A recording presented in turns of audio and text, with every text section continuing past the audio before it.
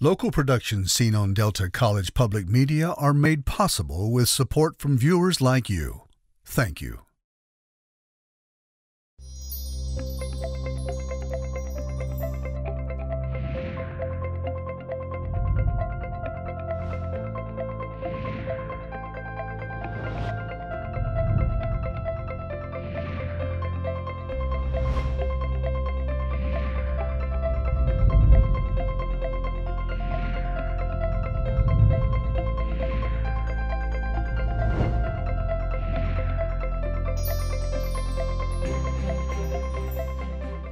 Hello, everyone. Thank you for joining me for today's program of Junia Doan's The Spark. My guest is Liane Grunberg Wakabayshi.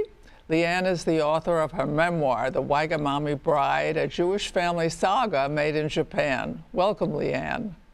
Liane, you wrote a wonderful memoir. Would you tell us about it? Thank you, Junia. Appreciate you bringing me on. Hi from Haifa. I spent 30 years in Tokyo and wrote a memoir about, which on the surface I should say is about a family, an international family, and how they cope, how we managed to exist as a multi-religious, multi-background family. I was married to an acupuncturist who is also, he calls himself a Taoist. His parents are Buddhist Shinto. And so I was swept up very much into their worlds. And at the same time, I came with my Jewish identity from New York. And I would say it was a kind of soft-boiled Jewish identity. I was conservative and not really so passionate or really knowledgeable about what Judaism had to offer me until my children were born. And then really this story is, it pivots on the birth of my two children and how I realized that Taoism, Shintoism, Buddhism did not equip me for being a Jewish mother. And there's a lot of humor in this book. I would say that this story, which is a true story, to the best of my ability, is really a reflection on what went right, what I appreciated about this wonderful family that I belonged to for nearly 30 years, and eventually why I had to go. Do you still keep in touch with your ex-husband? I certainly do. It was his birthday yesterday. I wrote him an email message to wish him happy birthday. Does he visit you? No, he doesn't. We're divorced. And I wish him well to get on with his life, just as he wishes the same for me. He read the book. I think he read it twice. He actually asked me if he could have the PDF, and he printed 500 copies in Tokyo.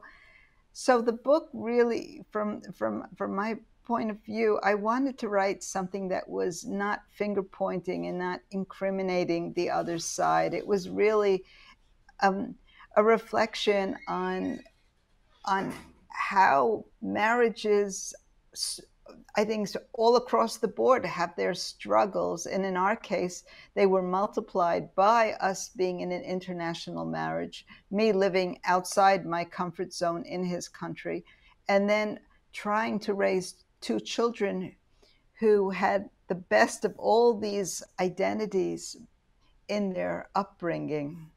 What does it mean to you to be a Jewish mother?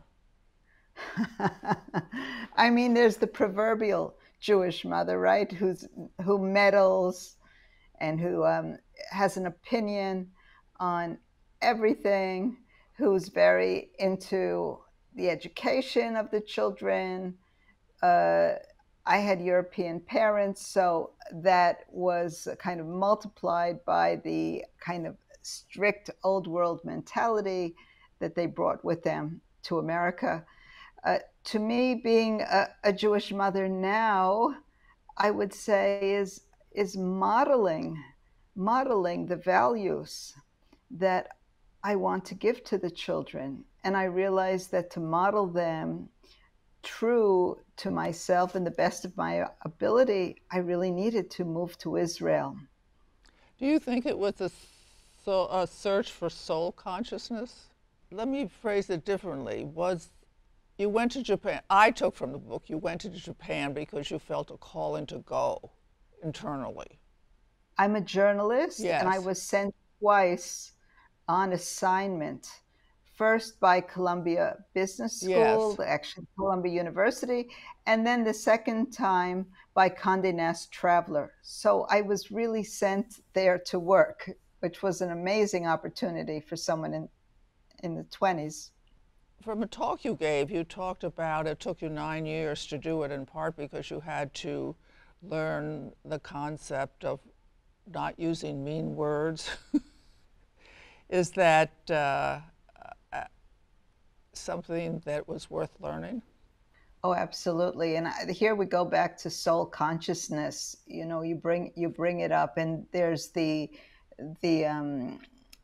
mindset of Lashon Hara, which is actually guarding one's tongue and speaking in a way that's not going to harm people.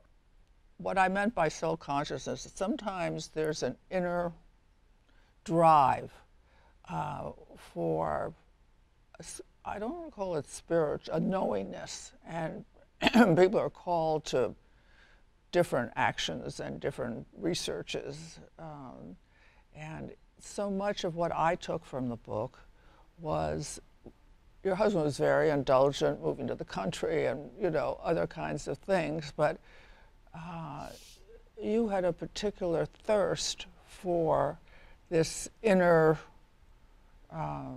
meaning. And I loved, actually, that you talked about Shinto and Buddhism in the books and the parallels to Judaism, where you found them. I mean, a lot of books are written about the search, you call it for consciousness or for whatever you want to call it. And in the book, there's a quote about if you're happy, to be happy, you have to not really want anything. And to be there already, are you happy now? Or to be content with what one has. That Yeah. was a big part of it. That was part of it. But I think what motivated me very much to be in Japan was this idea that was percolating in the 80s and even more in the 90s of unity consciousness, that all are one. We are all one. And so crossing into his world was a challenge to me to see that I was one with his society too, not to think of myself as an outsider. But then I realized that I thought of myself outside my own religion. Because in Judaism, there were the proverbial 12 tribes, meaning 12 points of view and 12 different spiritual paths, life paths of the Jews that formed the original family of Jacob. And so I understood from a young age in New York that I belonged to one tribe, but I wasn't comfortable in that tribe, which was conservative Judaism. And then when I got here, ironically, when I say here, to Japan, the only form of Judaism I could find was conservative Judaism. 12 years passed since the day I arrived, and then what happens is Chabad arrives. And Chabad now is all over the world. There's more than 4,000 Chabad houses in every possible country. And even though I had never spoken to anyone from a Chabad, Haredi, ultra-Orthodox persuasion, except in the Lower East Side when I bought my fabrics as a teenager, this was something new. Oh my God, I can actually have a conversation, and it's fun and it's interesting and it's inspiring to talk to these people. And I didn't even think of, at that point, of modeling their behavior. I was just fascinated as a journalist, as a writer, as somebody who was curious about people to understand how they ticked. So I would say that I came into this world out of curiosity. It was not, I would call this kind of soul thirst. I wasn't aware of that. It became increasingly a soul-driven mission once I understood that one of my children, my older child, was different from her classmates and had a hard time living in Japanese society.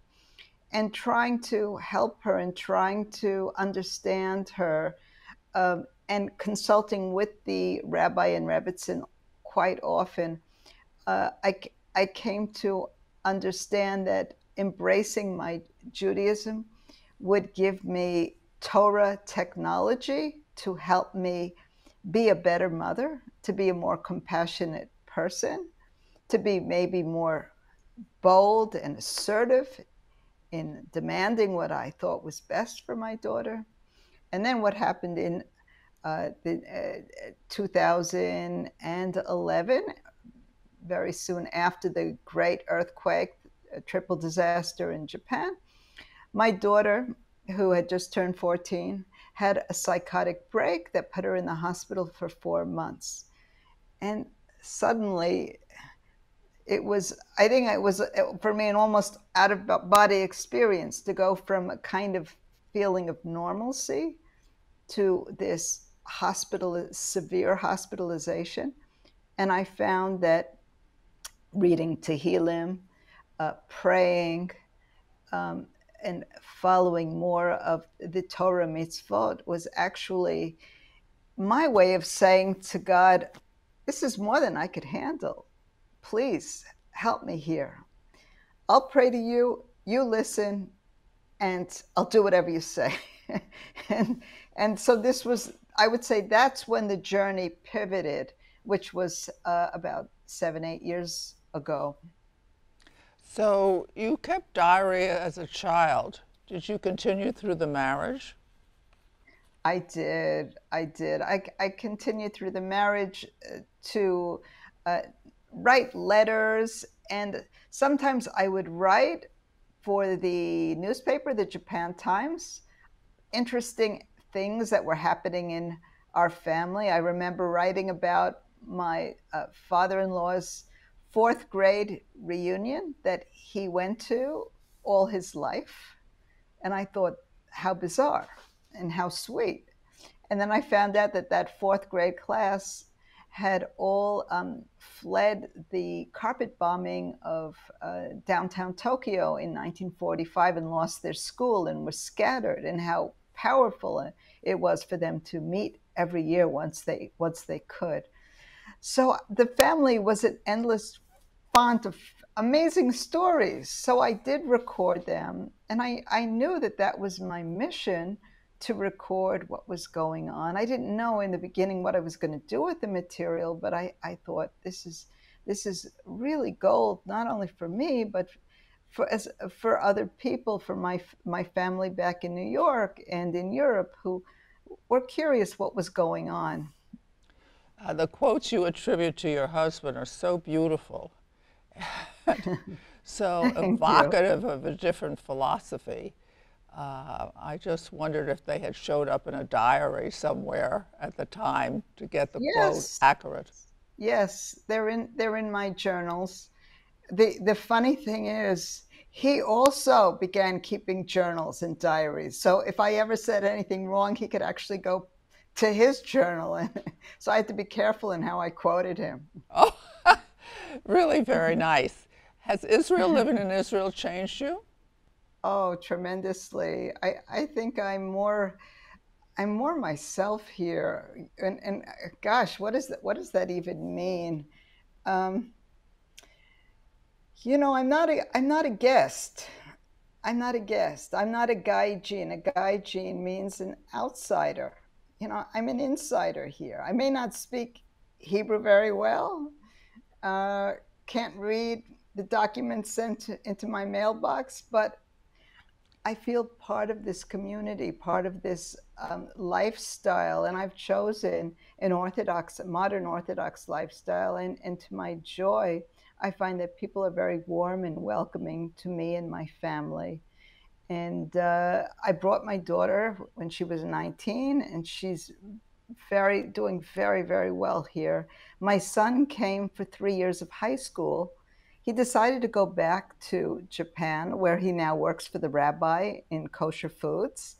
And he went back fluent in Hebrew. So I'm very proud of him Yeah. that he got further than us. And I would say that when he comes and visits from Japan, he's so excited. He really feels too that this is his country, and so that's a thrill that both of my children feel a sense of belonging here. I wonder if you had a sense of belonging when you were first growing up in America. I'll tell you, it was very tricky because I was born in Montreal, and I didn't become a naturalized citizen until my mother did, and I was 16 by the time that happened, and I'd never even been back to Montreal since I was an infant, so I had no memories of Canada. So this sense of where do I belong with my British accented mother and my Romanian accented father was very much a theme in my mental story from a young age. What is there a role for you, for your age woman in Israel, and how is it different from Japan or America? I continue to teach my art classes online. My students are everywhere in the world and especially Japan. So I'm going back to Tokyo in a few weeks to do a 1 month nationwide art tour, which I'm very excited about. So I'm kept busy in Haifa, connecting with people all over the world through arts. And at the same time, I write for the Jerusalem Post. I'm very happy that I can submit stories on topics that I come across here that interest me and that are really inspiring stories about people who are also leading unusual lives, who are doing things, I would say, out of the box, whether it's as artists or as Holocaust survivors or philanthropy. I'm always looking for stories that will give readers a sense of just how impressive human beings can be. Yes, the range of positivity and the range of negativity, both sides has great range. I thought of you until we met this way. I thought I perceived you as a teacher. First, you were learning for yourself, and then you wanted to, I don't want to say pass it on. You wanted the contact with people, perhaps, in ways that will allow you to be yourself. I liked your art before you got into teaching with cards. You want to say something about that? Because that was kind of interesting. I created a deck of cards called the Genesis cards, and they look like this, little cards that are paired with a work of art that you create. And when I say paired, you make a work of art using an inspirational theme. This is how the cards are packaged in a set, and there's a guidebook so that you can actually follow exercises to make a work of art. And then what happens is, once you've done, let's say I make this work of art and I flip over a random card. I'm going to just choose it to show you how it works. Okay. I'm looking for connections. I'm using the Genesis card as a serendipity trigger. And so, okay, so I've done this work here. It looks the little man running, and I'm just looking at it and I'm saying, well, I want to get some insight into what it is I've drawn. I see so much energy and I see so much aliveness. And there's also this feeling of maybe being in the cosmos. And then I pick the trust card, and then I look again at the little Genesis figure with this sense of, wow, of trust. And maybe it could be inside that I'm feeling, wow, I really don't have that much energy. It looks nice to be so energetic and so dynamic, but is that really me? So, when we're creating, we're putting a lot of these subconscious thoughts into the art as well. And then these cards kind of cut to the quick and help us really take away a message, an intuitive message from the art we've done.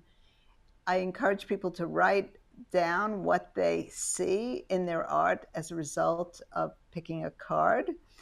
And in that way, it becomes a visual journal from the world behind the eyes, helping us tap into our creativity and also go further and become bolder in the way we live our lives.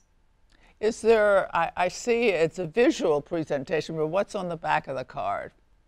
Now, the back is they're all the same. Okay. But the guidebook, if you look you could just check which number. So for Genesis, I would go to, they're all numbered, the artworks. So number 18, Genesis, and I would read, there's what you thought about message. It. Yes. Yes. There's a gift message, a challenge message, a creativity exercise. This is not to be used like an oracle deck or tarot cards. I mean, some people, if they could use it, but they're missing the point and they're missing the opportunity for self-knowledge. Creative growth. Yes. Self-knowledge and creative growth, because this really develops artistic skills and self-confidence very, very quickly. Self-confidence, talk to me about that. How come? Well, I think many people, most of us, me too, we have these voices inside our heads that tell us things are not as perfect, as great, as well as they can be, or we compare to other people. And society and our own family members train us to think that way as the norm. And what if we could hear a voice inside that's saying everything is okay, everything's perfect as is. I love you. I love your art. I'm just so excited to see what you're creating today. This is the inner artist speaking to you through the art that you're making. And so this is what's happening in the classes that I do in the community, that people are coming with no artistic background and then falling in love with their art through the messages that they're receiving. Beyond interesting. Effective. It's always good to be effective. I'll be happy to give you a lesson, a demo on another day.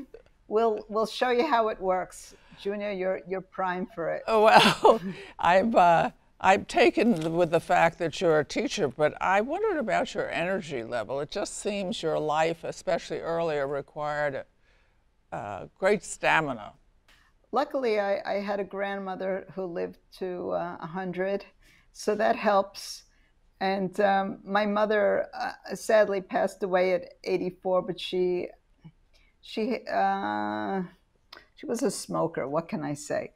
Well, you changed your relationship with your mother after she died, was my impression. I felt as I was writing the book that her death allowed me to say, I love you, and how grateful I was to her for being her. While she was alive, I think, like many moms, she wanted the best for me based on what she thought was the best for her. And it exasperated her that I thought differently. I'll give you an example. My mother was a theater lover. She graduated from Guildhall School of Drama in London. She takes me to the theater and I fall asleep as soon as the lights go off. I think it was one of these thought, how could she create a daughter like me? So yes, there were these expectations, but once she had passed, I really felt she was sitting on my shoulder and writing the story with me, and writing it not only for this generation, but for future generations, with sending a message of love and affirmation that we do the best we can. You have to live in your own times. You can't live in another generation's time. So that is it. So we want to thank Liane for her sharing of her life and her writing ability and her journey, as they call it these days. I call it a quest. It always appears in every society, usually in one form or another. Right. But we've learned to be true to that, and sometimes it costs us or hurts another person even. But to be true to yourself and learn to say kind words, not mean words.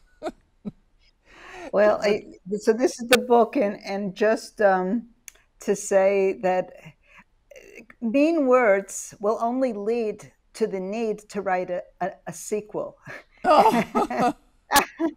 And so I wanted to save myself that, and I wanted to save that for my family, and I really wanted my children to be able to get on with their lives knowing that all was well, that there was peace restored between their parents, and that we could look back and remember the best moments that we had together as a family too. I think that was very important. There's always good moments, even in hard relationships. Yes.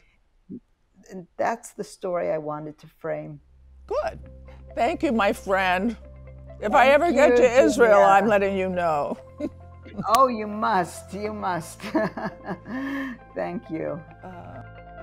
To contact Junia, send her an email at juniadonsthespark@gmail.com. For more information, program schedules, and news about future guests, go to www.juniadonsthespark.com. Thank you for joining us. See you next time on Junia Doan's The Spark.